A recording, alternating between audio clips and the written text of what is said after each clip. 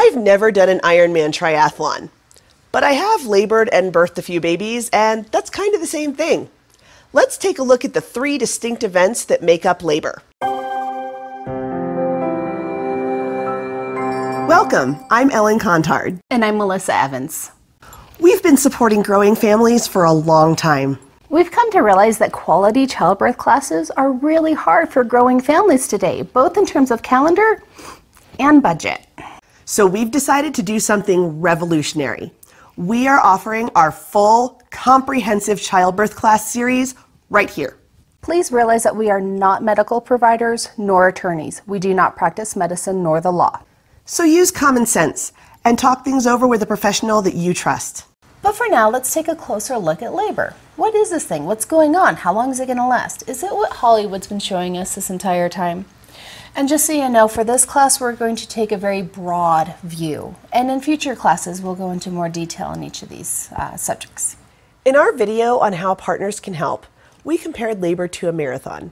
And truly, you do burn as many calories birthing a baby as you do running a marathon.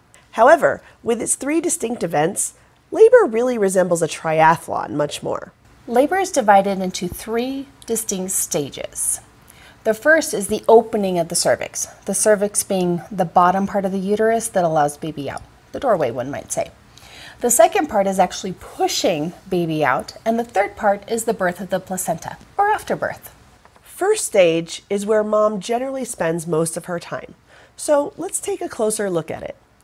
In first stage labor, the cervix dilates or opens from approximately 0 to approximately 10 centimeters in order to let the baby out to be born. Ideally, mom learns some tools to relax and get out of her own body's way while it does the work. The first stage of labor is divided into 3 phases: early labor, active labor, and transition. You can remember this with the acronym EAT, which incidentally we want you to do during labor, but that's a whole other video. In early labor, you'll start having contractions. They will typically get a mother from 0 to about 3 centimeters dilation. These contractions tend to be pretty far apart, maybe 10 minutes, possibly even 20 minutes apart. They don't usually last very long, maybe even as short as 30 seconds, and they tend not to be very intense. Mom can usually walk and talk through them. And sleep. Oh boy howdy, do we like sleep. If these contractions do not command your attention, don't give it to them. I promise you, you will not sleep through the birth of your baby. Rest. Especially because this part of labor could last anywhere from a few hours to even several days. As you move more into active labor, contractions become more intense and really start to require your attention. They're usually approximately 3 to 5 minutes apart and around 60 seconds long as your cervix dilates from about 4 to about 7 centimeters. This is where moms really start to require much more support. The good news is that as labor intensifies, each phase tends to grow shorter. Active labor can last an average of about 12 hours. Transition is the end of first stage labor, and it gets a mom from about 7 centimeters all the way up to that completed 10. These contractions tend to be very close together, maybe only 2 to 3 minutes apart. They tend to be at least 60 seconds, potentially up to 90, and they tend to be very powerful. The good news is this tends to be the shortest part of labor, anywhere between 5 to maybe 2 hours. Some of the physical signs can be a little bit intense as well. Many moms will experience hot flashes and cold sweats, potentially nausea, some shaking. This is when partners really are going to have to step up their game. Once we're through transition, we move on to second stage labor, also known as pushing the baby out.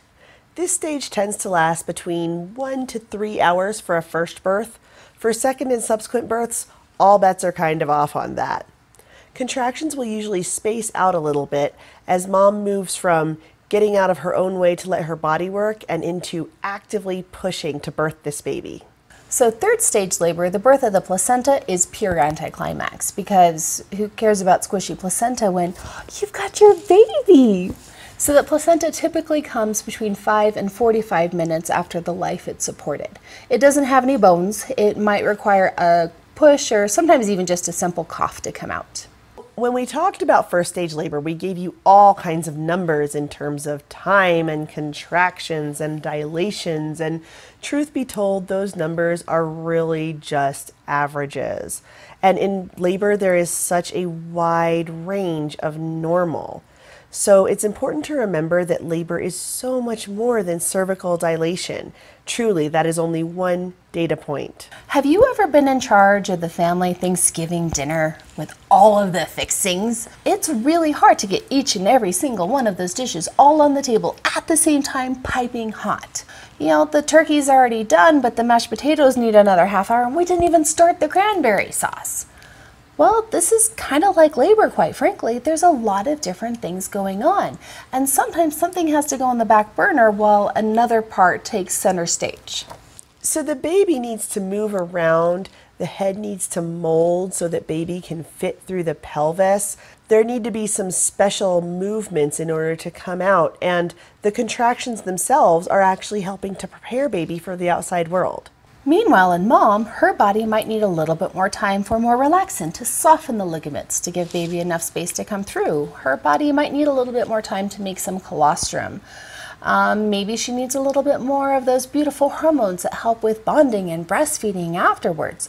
There's a lot of moving pieces here other than just the cervix. So because there are all these things going on, sometimes mom's body engages in a little bit of rest and realignment in order to make birth happen. But what does that look like from the outside? Well, if the only data point that we're fixed on is cervical dilation, it looks like mom's labor is stalled or she's stuck at X centimeters. Remember that if mom is at a particular dilation for longer than she expects, it's really just so that we can catch the cranberry sauce up to the mashed potatoes. And while we both love the numbers because, well, we're both engineers, in all honesty, they aren't the best tool to determine where mom is in labor. What's the best tool? Mom herself. What are her emotions? What is her body doing? Let's pay attention to that as well. In early labor, mom may be happy and excited. The day is finally here. Now, at this point, it is still important to face labor calmly because adrenaline can slow things down. We want mom to be eating and drinking and resting just like normal because this can last a while. Also, very, very important, please do not post the fact that you are in early labor on social media. Don't call your parents. Don't do anything that might get you watched like a pot waiting to boil. Some moms will even throw out a Facebook post as a decoy.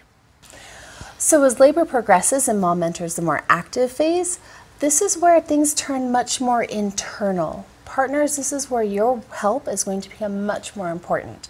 She may be more sensitive to light and sounds and scents, so monitoring the environment and keeping everything peaceful is a really important job.